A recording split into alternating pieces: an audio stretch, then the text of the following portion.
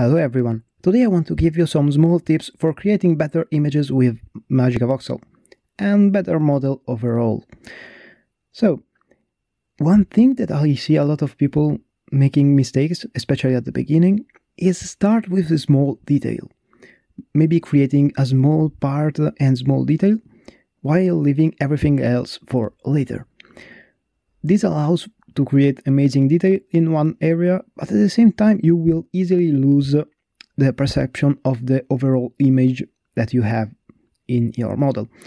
This is why I suggest you to create a big shape, the bigger shape for your model, and then going on smaller and smaller detail. And sometimes you even want to leave the colors for the last thing. This is another tip, using color later. Having a palette at the beginning can help you having an image at the beginning as the creation you want to achieve, but at the same time can also harm your creation.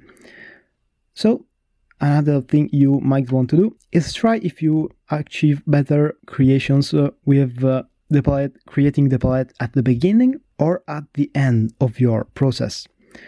Pay also attention at the light, because if you want to have a nice picture of your image, you also have to think about the lights and the overall lighting situation if you want to export the model and use it in other situations. For example, if you want to create a game in Unity and you want to export the model, you can, it's easy, but at the same time you have to think about how you will use this model in Unity or in every way you want to use it.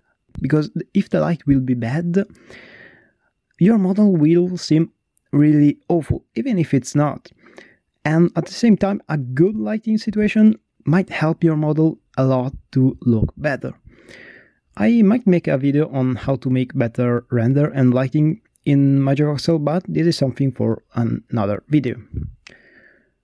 Another tip I want to give is to, after you created a big shape, if you started from there, you have to think about what you are going to achieve. If you think, for example, you want to create a dinosaur, you don't have to think just about the dinosaur, but the overall position of the dinosaur, the overall color you want to give. This will really help you, because if you don't know exactly what you are going to create, you are not going to create something good. You can also modify this idea while you're making it, because maybe it's turning out not as good as you imagine it, and you are creating something better, making some small adjustments. So starting with an idea is always a good thing, even if you will not realize that precise idea. So I think that it is everything for now. If you have some tips you want to give, just write them below.